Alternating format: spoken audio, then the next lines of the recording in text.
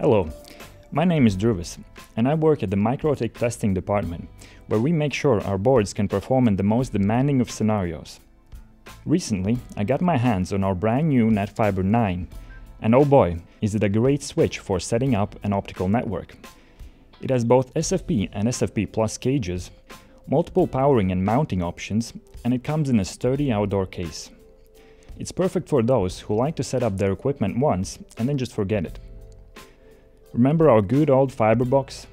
Maybe you already own one of those? Well, it doesn't even stand close to netFiber9. With a lot more powerful ARM CPU and twice the RAM, a faster, more advanced Marvel switch chip, an additional 4 10G ports, and a PoE-in enabled 1G Ethernet port, netFiber9 is quite the upgrade. Let's have a look at it. The case is IP54 rated, which means you don't need to worry about dusty environments with occasional splashes of water. In other words, it's suited to be placed outdoors. However, light coverage, such as the roof overhang, is favorable. Now on the back of it, you'll notice there's a large heatsink, which coincidentally moves the center of mass towards the back, where all your mounting options are situated, keeping the board very sturdy once it's affixed.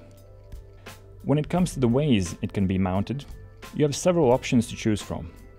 And when you buy it, the package already includes metal hose clamps and screws so that placing it on a wall or a pole is very straightforward.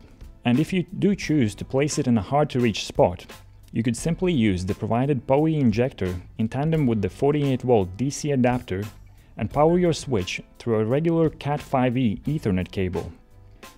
Let's have a look under the lid. On the left-hand side, we have both the DC socket along with a 1G PoE-in Ethernet port. Both of these can be used to feed the device a voltage from a reliable power source anywhere in the range 18 to 57 volts. This RJ45 Ethernet port is not just for management purposes. It has a direct connection to the switch chip, allowing for a full gigabit speed. Above it there is a console port, and to the right you have 5 regular SFP ports, followed by additional 4 SFP Plus ports, allowing switching at 10 gigabits per second.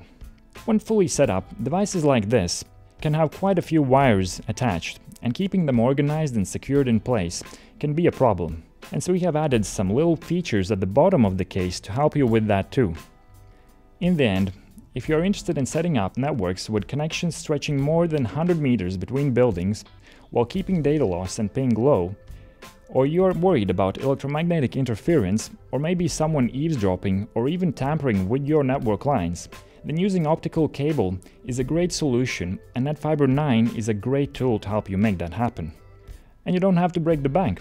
For the best possible price, you get a powerful switch with 10 ports and a reasonable CPU that can perform some light routing if you really need it.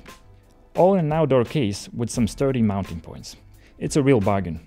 At MikroTik, we haven't seen anything like it on the market since FiberBox. So there you have it.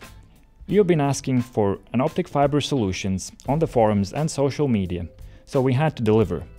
If you have any other requests, make sure to let us know in the comments. Thanks for watching, and as always, contact your local MikroTik distributor for more information.